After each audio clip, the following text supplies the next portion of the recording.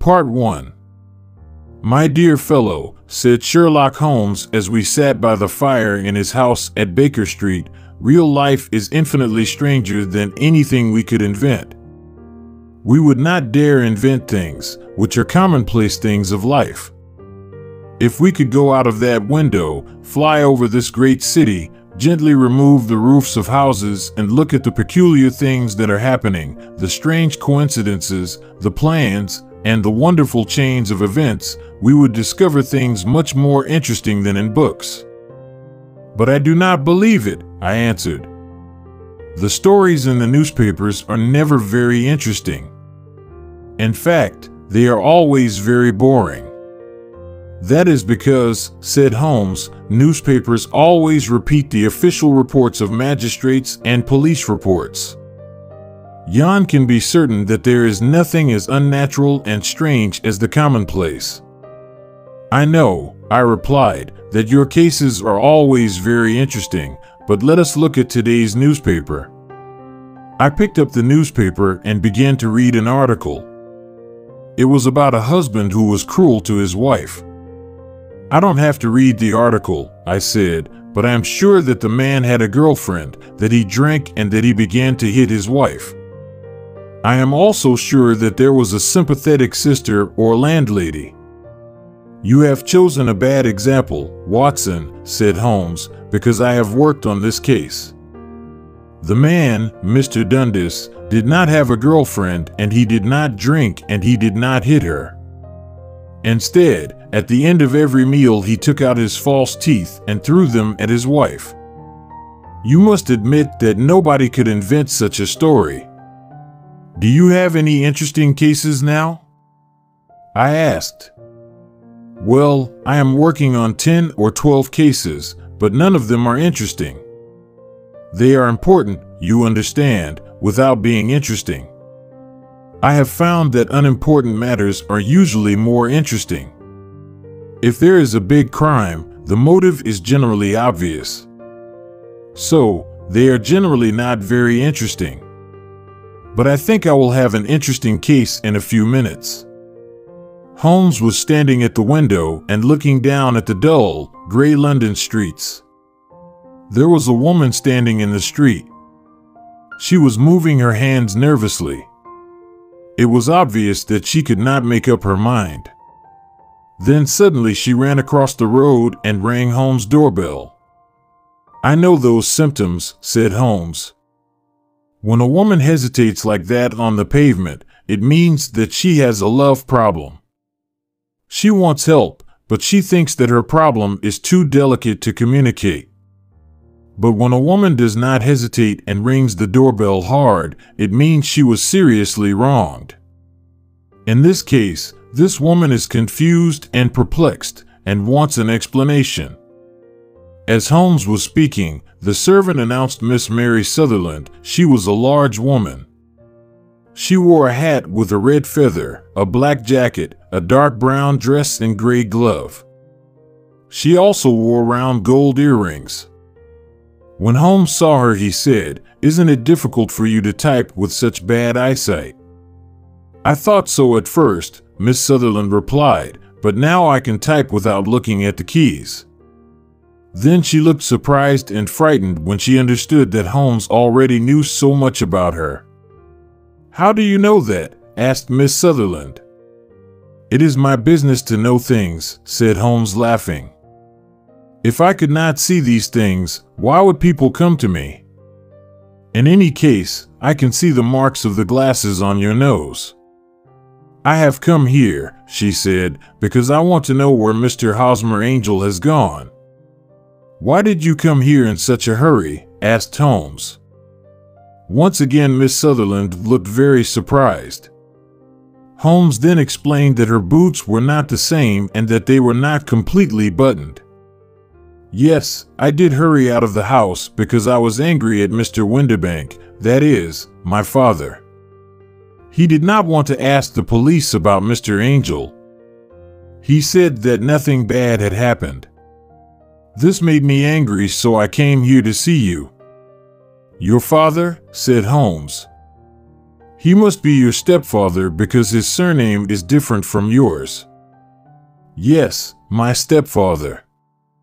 I call him father, even though that seems strange to me. You see, he is only 5 years older than me. And is your mother alive? Asked Holmes.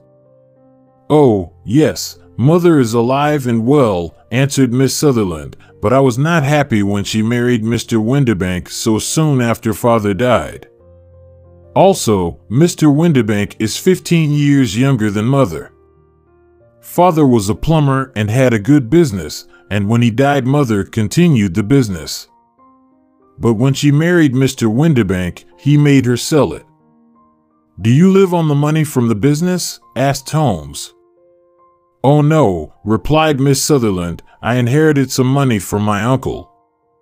I cannot touch it, but with the interest I receive £100 a year. That should be enough for you to live quite comfortably, said Holmes.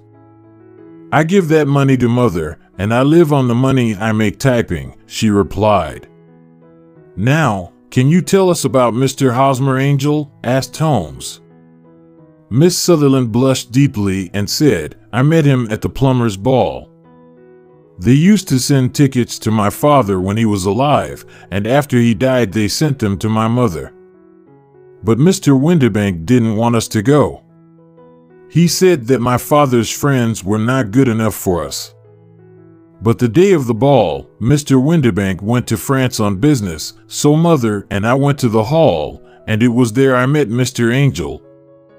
I suppose, said Holmes, that Mr. Windibank was very angry with you when he discovered that you had gone to the ball.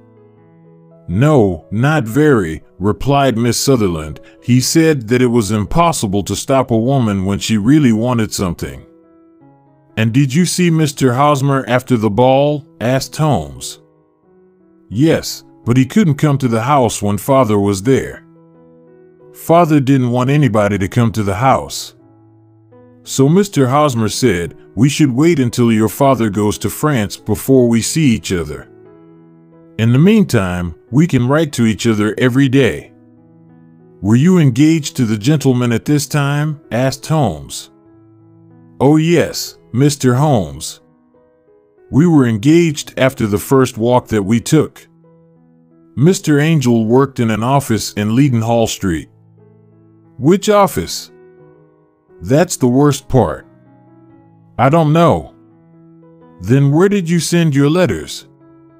To the Leadenhall Street post office where he got them. He said to me, the other workers in my office will make fun of me if they see my letters. I told him that I could type my letters like he did his. But he said, a typed letter comes from an impersonal machine and not from you. This shows how fond he was of me, Mr. Holmes, and the nice little things he thought of. It was most suggestive, said Holmes. I have always said that the little things are infinitely the most important. Can you remember any other little things about Mr. Hosmer Angel? He was a very shy man, Mr. Holmes. He always wanted to walk with me in the evening instead of during the day. He was very gentlemanly. Even his voice was gentle. He told me that he had had a bad infection of the tonsils when he was a child, so he had to whisper. He always wore elegant clothes. His eyes were weak, just like mine, and he wore dark glasses against the sun. Well, what happened when Mr. Windibank returned to France? Asked Holmes. Mr. Angel came to my house and said that we should get married before father returned. He was very serious and said, put your hand on the Bible and promise me that you will always love me. Mother agreed with him. Mother liked him from the beginning and liked him even more than I did. When they started talking about our getting married within the week, I asked them if I should ask father first. They said no. I, however, did not want to do anything in secret, so I wrote to father at his office in France. But the letter came back to me on the very day of the wedding. It missed him then? Yes, sir, He had started back to England just before the letter arrived in France. Ha! That was unfortunate. Your wedding was planned then for the Friday of that week. Was it to be in church? Yes, sir, but very quietly. On the day of the wedding, Hosmer came in a hansom to take Mother and me to the church.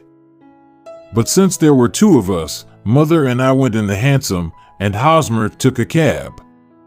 We got to the church first, and when the cab arrived, we waited for him to come out, but he never did. The cabman said that he could not understand what had happened to him. I think that you have been very badly treated, said Holmes. Oh no, sir. Hosmer was too good and kind to leave so. Why, all morning before the wedding he said to me, if anything happens to me, you must always love me. You must wait for me. I will return to you. I thought this very strange to say on the day of our wedding, but his disappearance explains everything. It certainly does, said Holmes. In your opinion, did he know that he was in danger? Yes, I think so. But do you know what the danger was? No, I don't. One more question. How did your mother react? She was angry and told me that I should never speak about him again. And your father? Did you tell him?